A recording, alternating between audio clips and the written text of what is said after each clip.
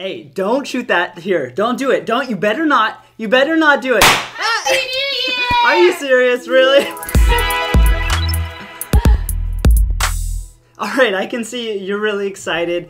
And I bet you're just pumped up for this new year, excited about all the possibilities that 2018 is going to bring, aren't you? Well, of course. It's January. I'm ready to take on the world, conquer my goals, and make this the best year yet. Awesome. So you figured out all of your goals for this year, right? Yeah, I want to finally break free from the grind and be financially independent. Okay, well, that's great. So let's get down to making that idea of financial freedom into more of a goal, okay? Because a goal really should be specific, and I mean specific in 3 ways. The first way is being measurable. So what will it take you to get to your goal of financial freedom? Is it $3,000 a month? Is it 5,000 euros a month? Is it 10,000 yen a month? Okay, you gotta be really specific. Now, second is let's break it down to what that means, what that really means, making that kind of money. So if it's earning $10,000 a month, you can get 100 customers every single month and charge them $100. That'll get you to your goal. Or maybe you get 1,000 people to pay you $10 per month on recurring, so they get billed every month. It'll feel much more attainable once you break it down. And the last thing, which is really important, is setting a deadline. So when do you want to achieve your goal? How about in the middle of the year, okay? So June 1st. And make sure to create little milestones along the way so you can check yourself and make sure you're on the right track, and you'll feel the progress that way. So milestones could be launching your first campaign, getting your first sale, earning your first $1,000, and so on. Okay, awesome. Now I'm all set to reach my goals. All right, so not so quick there. The sad truth is most people give up their New Year's resolutions in, can you guess the month? January, right about now, okay? A little bit into the new year, and that really bums me out. So what you're saying is that what you want the new year to look like isn't as important as what you plan to do every day to make those goals a reality? Yes, that is exactly right. People start out excited for the new year, excited about their goals, their resolutions, and their motivation just fizzles. And it's because they failed to do something that we're going to talk about in this video. If you're watching this channel right now, one of your goals is probably to generate an income online. And my question to you is, how are you going to do that? Well, for one thing, I'm going to be watching this channel every week. All right, so that is a really good start. And that brings us to why we created this channel and why we're giving you new episodes every single week. And the reason is because we're going to be creating, or hope to be creating in you, what are called successful habits.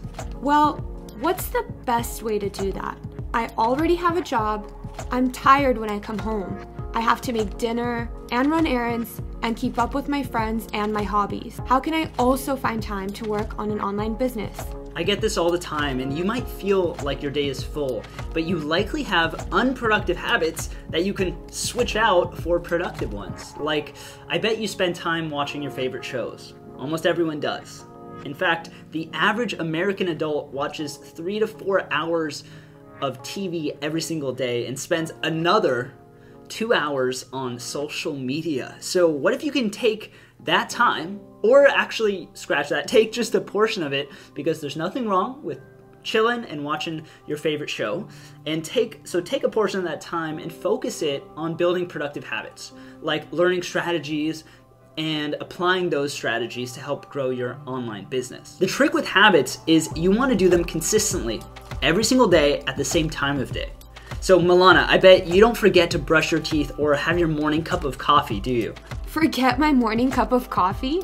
Are you crazy? No way. All right, so the reason why you don't forget those things and a ton more every single day is that you're consistently doing them and have been doing those for a long time. So what I want you to do is find time in your schedule, maybe it's after dinner, and dedicate 1 hour. okay? Just one. Let's call it your power hour to your online ventures. That's what you're dedicating it for. So set an alarm, schedule it on your calendar, write it on Post-it, and put it on your fridge so that it's an activity you have to do. See, here's the trick.